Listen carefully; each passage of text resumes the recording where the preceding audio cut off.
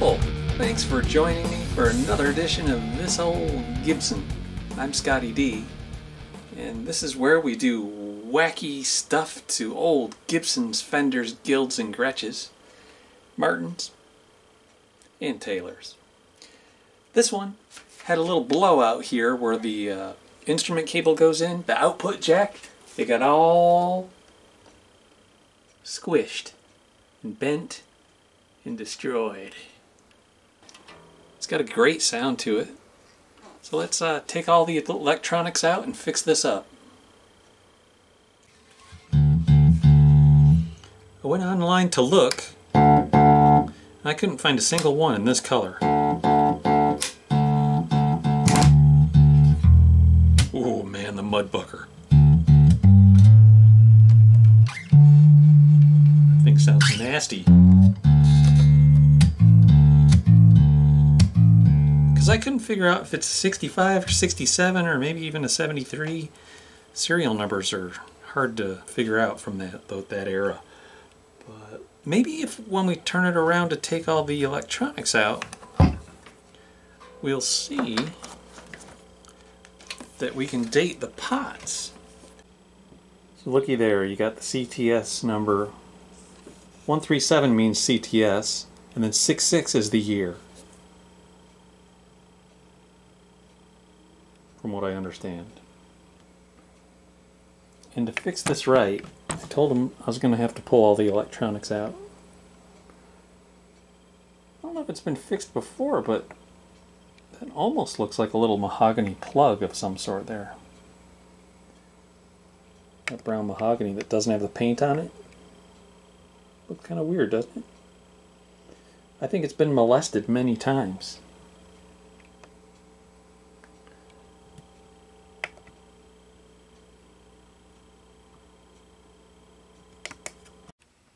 Well, I got the jack out of the way, and maybe I won't have to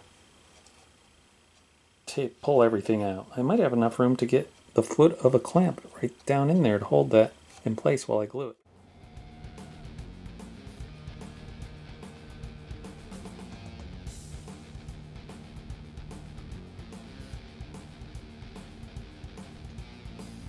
Pretty cool looking checking lines there.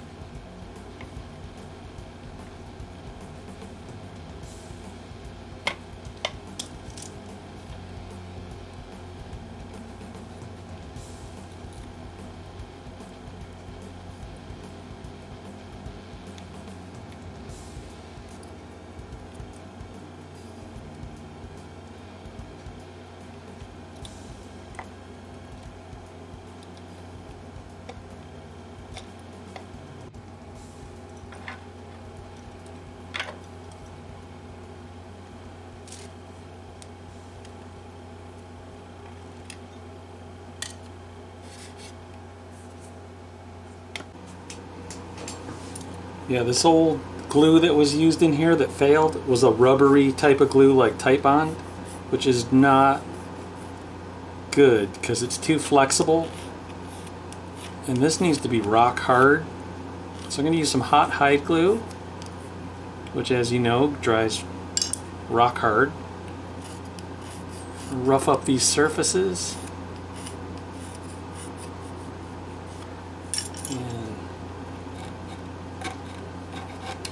Make sure the glue can soak in.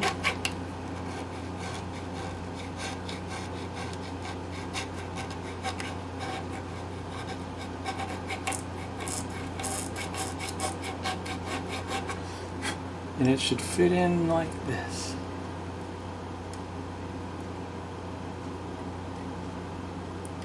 It's not pretty, but We'll put it back in there. And we'll wedge something in there, kind of hold it tight. Maybe a reamer. There's the glue pot. What I did is I wedged that piece in there, and then I wedged this stepped drill bit into the hole to kind of jam it into the corner. And then I dropped in a whole bunch of extra hot glue, because there is actually a bunch of voids. I used this brush to kind of drop it in. And then I'm thinking, well, we'll just see. I'll come back tomorrow and I'll see how I might be able to reinforce this whole area. And this is the whole setup right here, the little Lee Valley hot high glue pot with a little burner from Walmart, and a little pot of hot water, a little more hot glue right here.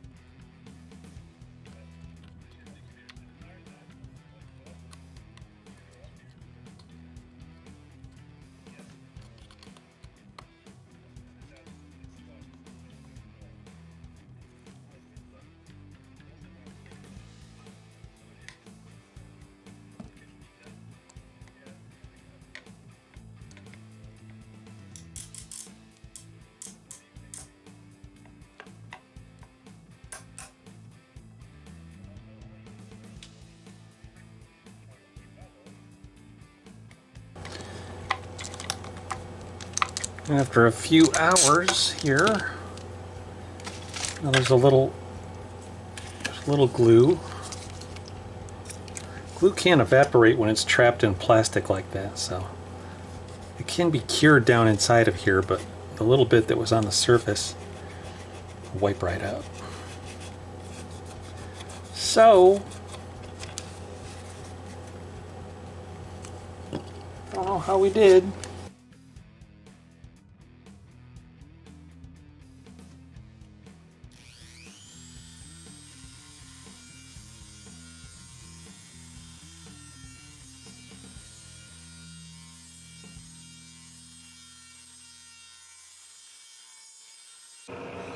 Here it is with one of those new pure tone jacks.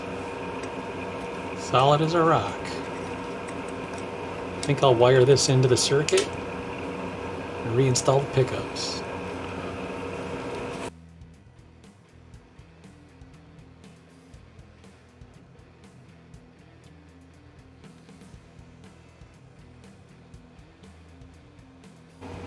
And there she is, all soldered back in place.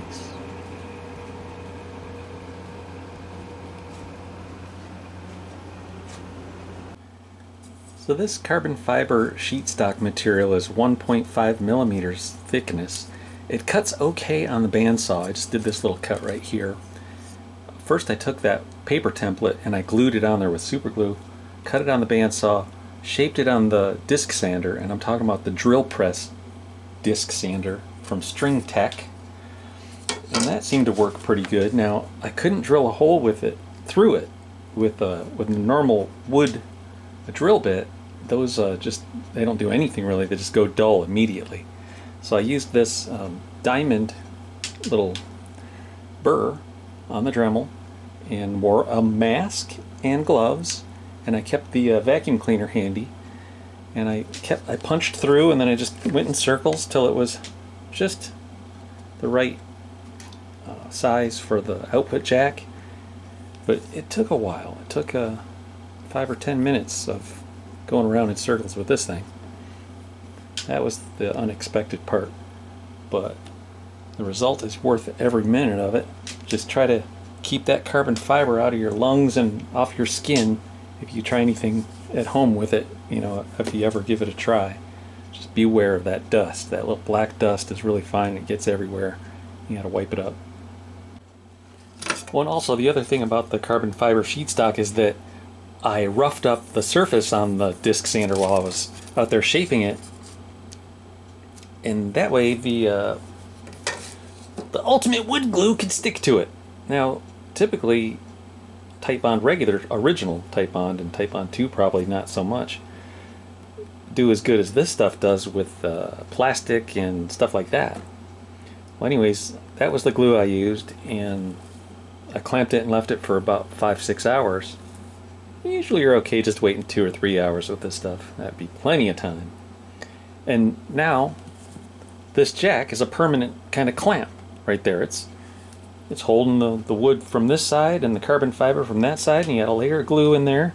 So there's no way that's ever coming loose. Anyways, this guitar has worse problems than a loose carbon fiber. Oh man, this guitar, it is beat up from the feet up. Let's have a listen. Have you hear it? That's the mud bucker. Even muddier with the tone off.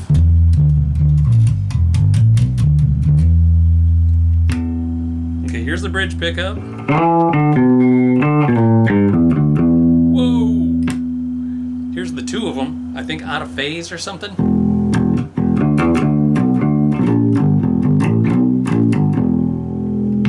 And then maybe in phase.